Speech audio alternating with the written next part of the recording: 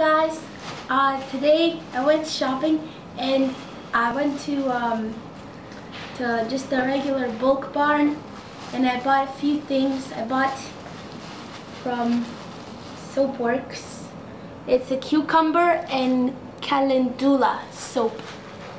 It smells delicious, and this soap is supposed to help if you use it on your skin and your face. It's supposed to help clear your dry skin, and it's supposed to moisturize your face and give like a toned complexion. It's really beautiful. It smells good.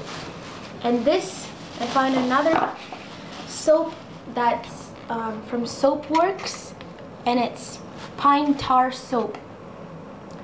And this helps it's a remedy for skin problems such as eczema and other like antifungal. Well, it's an antifungal kind of soap, and I'm going to use that. And lastly, I was looking through the store, and I always look for the weirder things just to try them, and I found some hemp nuts. It's I think it's called hemp nuts. They just look really small, sort of like the same size as quinoa, but what they are is basically they just taste kind of salty and kind of grassy. And it has like a pine nut kind of taste.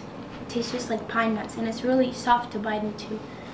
So you can use it in salads or just to sprinkle over any meat or whatever. And I'm pretty excited to try it on some food that I make.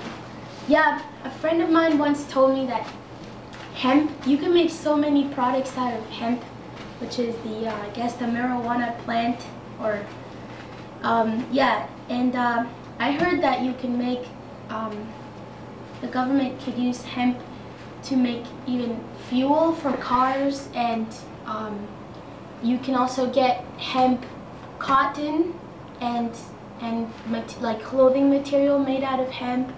There's so many products you can make with the plant, and it's one of the plants that grows the fastest out there. So I just think it'd be nice if we got more hemp products around. But yeah, I'm excited to try this and share it with my mom. And this is my brother's Eiffel Tower. Okay, bye!